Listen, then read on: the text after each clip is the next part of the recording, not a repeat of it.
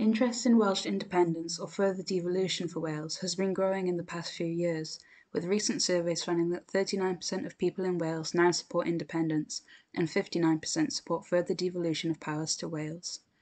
As support for a more separate Wales grows amongst the public, political parties in Wales are having to discuss the matter and begin to make their stance on the subject clear.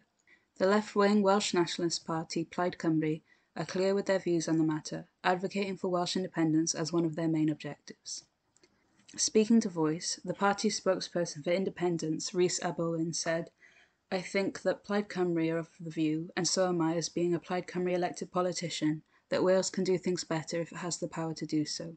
He continued, "I think a strong argument for independence is that there isn't a single example of a country that gained independence from the British Empire, from Britain, that has asked to go back. It is the reality, it is the norm of the world that countries are independent. Empires and conquering other countries are a thing of the past, of the previous century." The Welsh Conservative Party, however, takes a different view. In a statement, leader Andrew R.T. Davies said that independence for Wales is a divisive, damaging and unwanted proposition that is not discussed beyond the usual political bubble. He claimed that the United Kingdom is the greatest success story of the modern world and only those with an interest in its destruction say otherwise.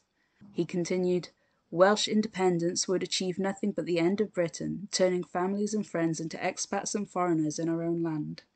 Welsh Labour, however, are undecided on the matter. The party is by far the most popular in Wales, having been in power since Wales first gained a devolved government in 1999. As a UK-wide party, its official stance is pro-union.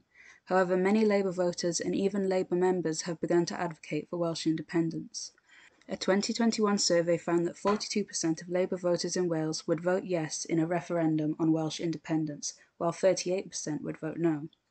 Labour members have also set up the campaign group Labour for an Independent Wales, and 3 of the Labour candidates in last year's Senedd elections were openly pro-independence.